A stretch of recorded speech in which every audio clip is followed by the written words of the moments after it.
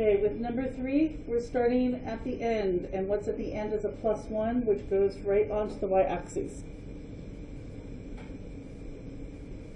Then we're going to use that point to make at least one other point. I like to do 2 by using our slope. And I see that x there with nothing in front of it. What does that indicate our slope is? 1. It is 1/1.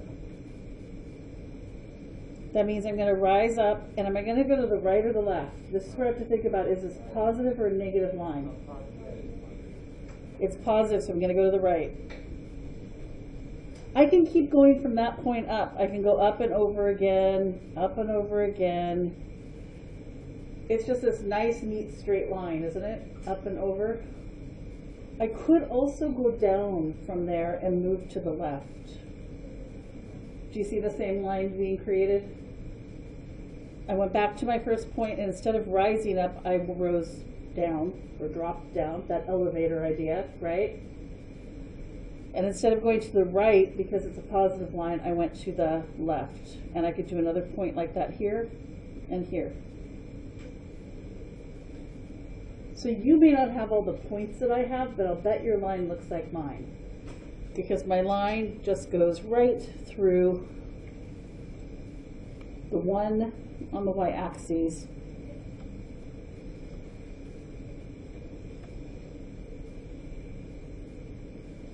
And looks like that. I'm going to pull 3 points off my graph. They may not be the same 3 points that you did, and that's okay. I always like to put the y-intercept there if it's on a nice, neat number. And in this case, it was on 1, so 0, 1. I'm also going to do the one that's at, the x is at 3, and the y is at 4. And I like to put a -1 in there if I have it. I've got -2, -1.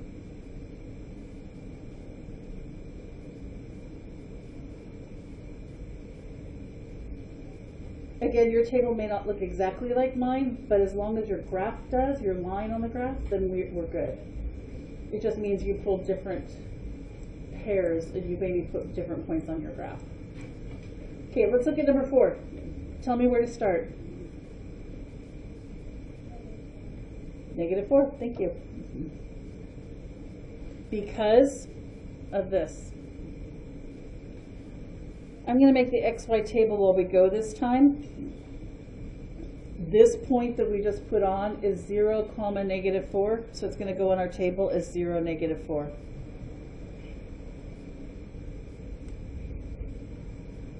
My slope is giving me my directions on the graph like a map would do, and I'm getting rise is 4 and run is what?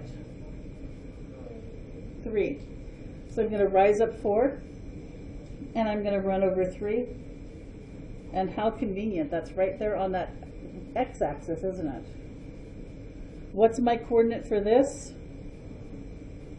3, 0.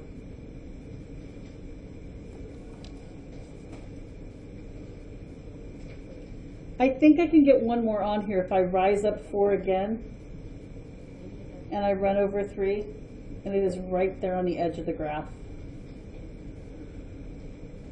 What are my coordinates for that one? I've got 6 on the x-axis and 4 on the y-axis.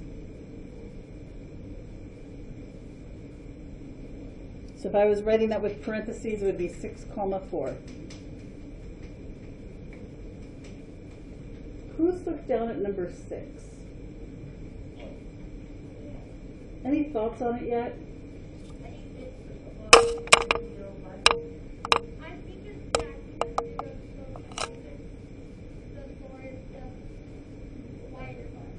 Yeah, let's not forget when we were learning about the kinds of slope, there were how many kinds? 4.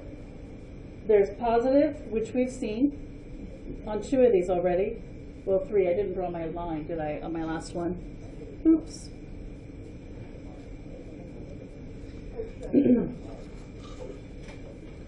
We have positive, -0, and I've heard 2 people make predictions that this is going to be 0. Where are you making that prediction from? What's your guess? Let's go over here. I see a hand.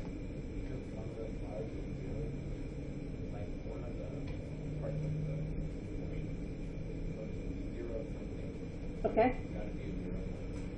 Got to be a zero somewhere here to make this equation look this way as the prediction, basically. Okay, other thought?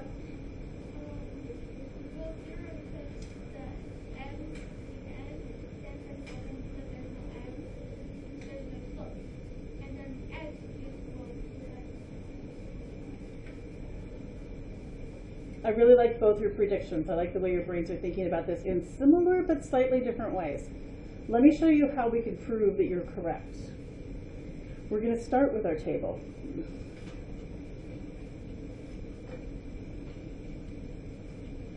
Our equation says that y equals 4, right?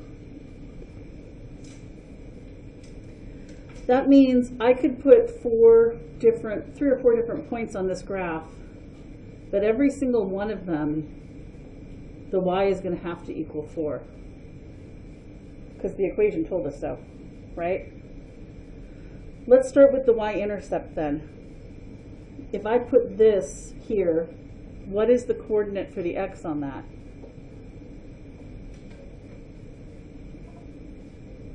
Right? How about if I try doing it at -5?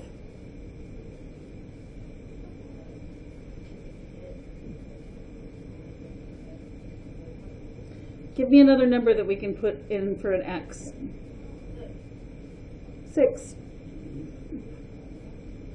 What kind of line are you starting to see come across?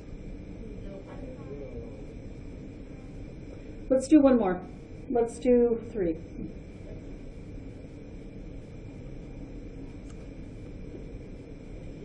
Now let's go ahead and draw our line. Sorry about that.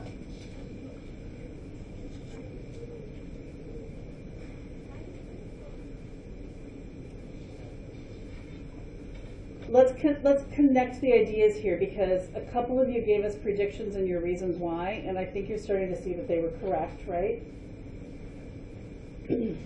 This is what the equation could look like.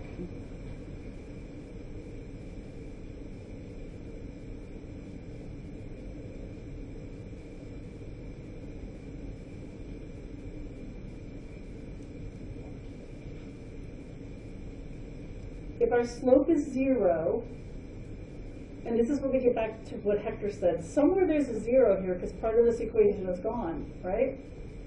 That's probably what you were thinking, true?